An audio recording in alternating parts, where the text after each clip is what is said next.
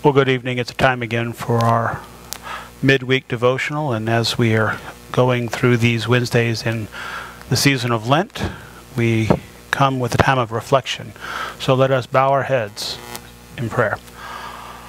Father God, as we look to the events of our lives, as we look to the situations we find ourselves in, the journeys that we are on, and the paths that we have gone, help us, Lord, to identify those things in which we have stumbled, in which we have erred, that we humbly seek your forgiveness, we seek your healing. We ask, Lord, that you hold not our sins and our trespasses against us, but guide us in your way, recreate in us a clean heart, and in this holy season, allow us to remember and focus on what Jesus Christ has done for us, that he has delivered us unto you, pure and holy, not by our own works, but by your grace and mercy. We pray in Christ's holy name. Amen and amen.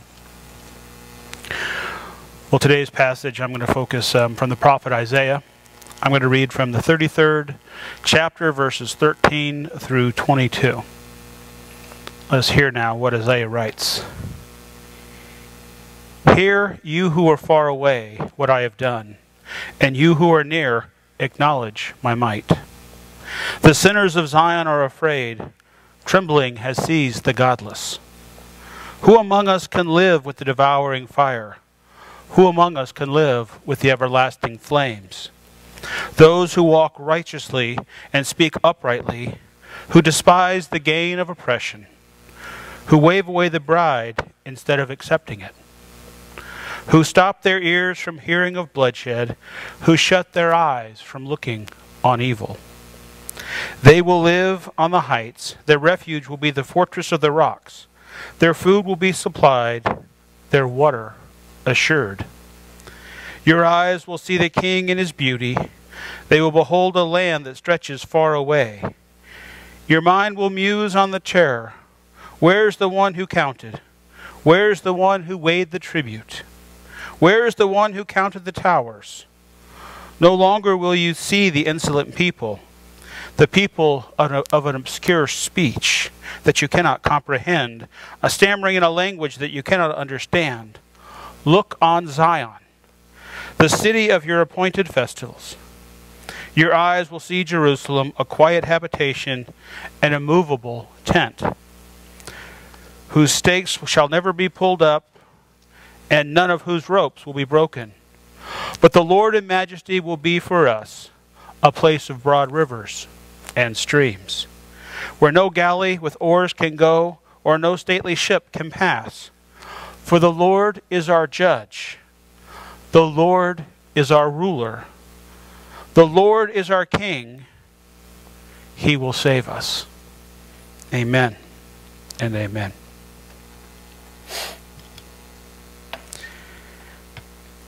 Now, as I've mentioned several times, that Lent is a time of reflection, a time for us to take stock of where we're at, what we're doing, what we hold important. What are the things in our lives that drive us and guide us? Are they righteous, or are they of the world? Are they holy, or are they plain? Are they things that lead to the eternal, or are they part of this mortal coil that we habit? Well, it is good to reflect on that. It is good for us to remember the sins that we have committed, the sinful nature that sometimes controls us and drives us, those things in our lives that are not healthy or wholesome, those things that do not remind us of whose we are and who we belong to, those distractions. And to take stock of all of that and to ask God to forgive our sins and transgressions, to ask God to guide us in his way, to remind us who we belong to, whose image it is that we were created in, and that we might live up to that creation. But with all that reflection, sometimes we can get too absorbed in it. We can sometimes start to feel unworthy. We can start to really focus on the negative and go into a downward spiral. And that's not what I'm encouraging. That's not what I recommend.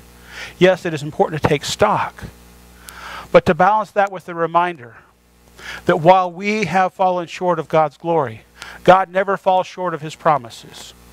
While we do not do all that we should and we do not keep his commandments perfectly, that God is a perfect God, a holy God, one who completes everything that he sets out to do. His plan and his will are always fulfilled in his time, according to his nature.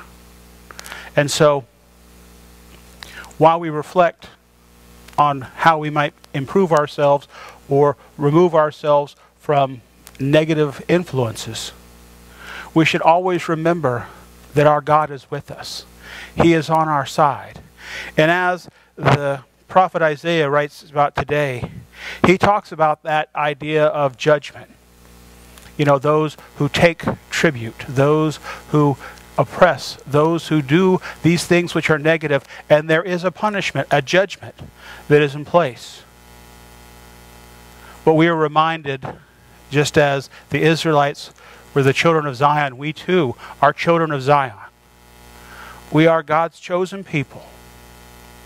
We are his redeemed, his beloved. And though we are not perfect, and though we cannot earn it ourselves, we can rely on the good gifts and the mercy and the grace that God offers us.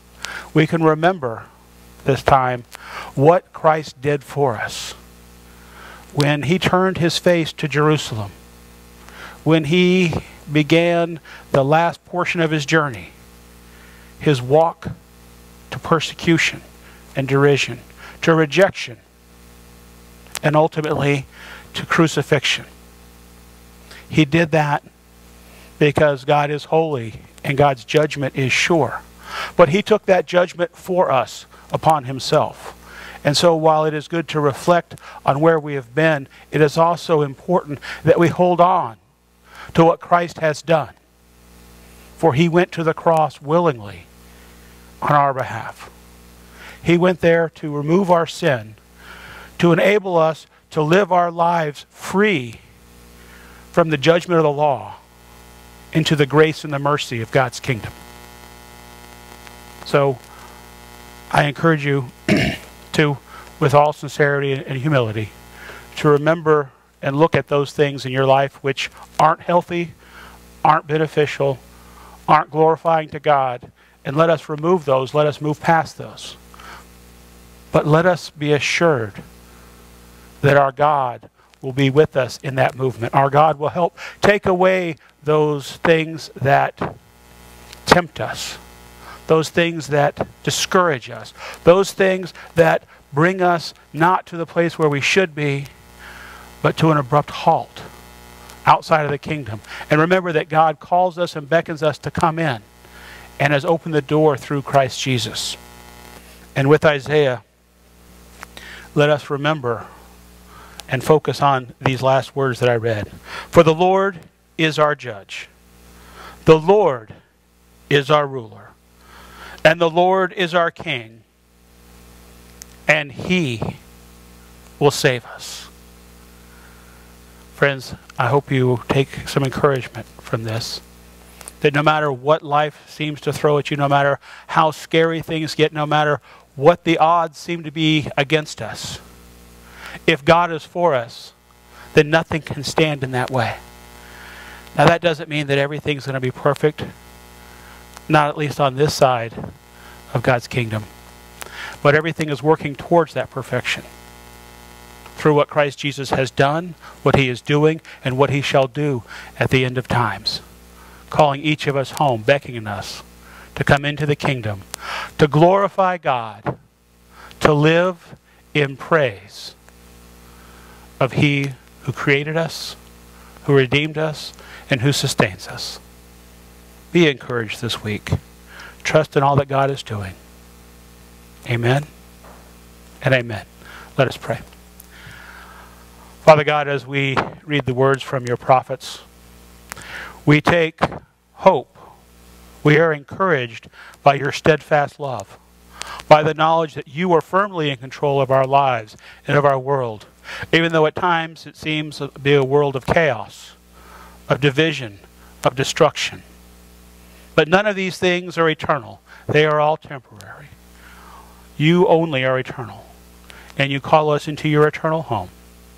And so, Lord, we ask that you would fill us with your Spirit, that we may focus on Christ Jesus our Lord and the life that he lived, the teachings that he gave, and ultimately the acts that he performed on our behalf, redeeming all of us sinners, not because we deserve, but because it was your will.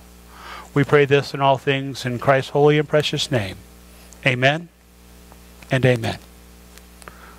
Well, have a blessed week, and we will see you Sunday or next week. God bless.